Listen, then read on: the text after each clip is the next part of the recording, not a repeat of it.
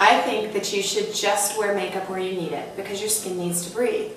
We've been wearing foundation all over our faces for so long that nobody knows how to do it any differently. But what I made was a product called Hilight. Hilight has 2 oil-free makeups that you can mix together or wear apart to do 2 things. Hide what you want to hide, but then also highlight the areas on our own face that have shadows on it.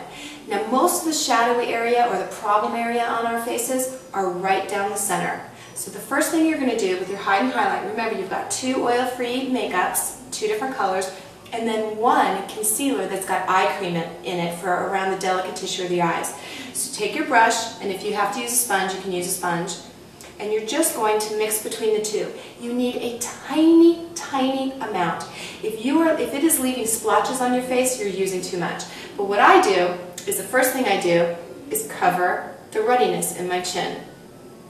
See how I'm just flitting this on my skin? Now, my mouth casts natural shadows down here too. So I just lighten that up a little bit. It shouldn't take you more than 5 minutes to do your whole face. And that's even if you're doing your entire face. Now, I have a little blemish right here.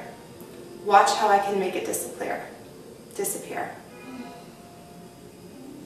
Bye-bye. So anywhere that you've got broken capillaries like I do around my nose, darkness from a pregnancy mask, which I have above my top lip,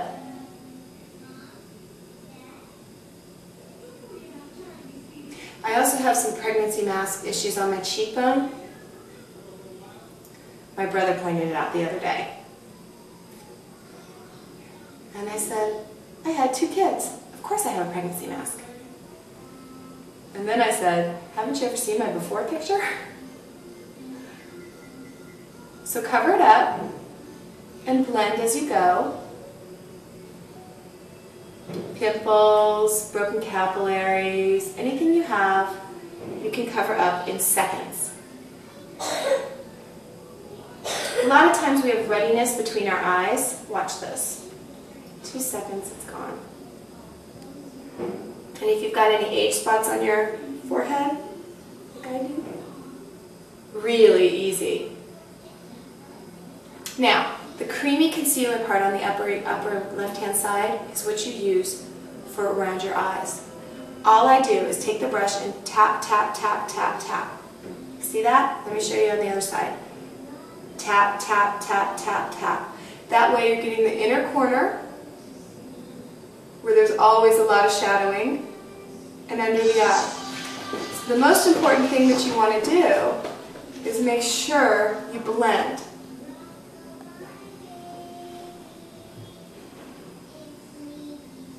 And remember, you don't need very much.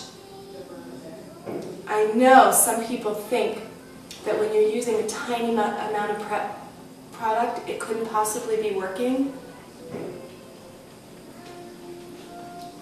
But let's go over all the things that I said I had issues with. I talked about the ruddiness on my chin, no more. Broken capillaries on my nose, dark circles under my eyes, pregnancy masks. They're all covered. And it took me only about 2.5 minutes. You can do this at home. Everyone should be using Hide and Highlight because the best part is that you're done. It lasts all day, it doesn't separate, and your skin can breathe. What's better than that?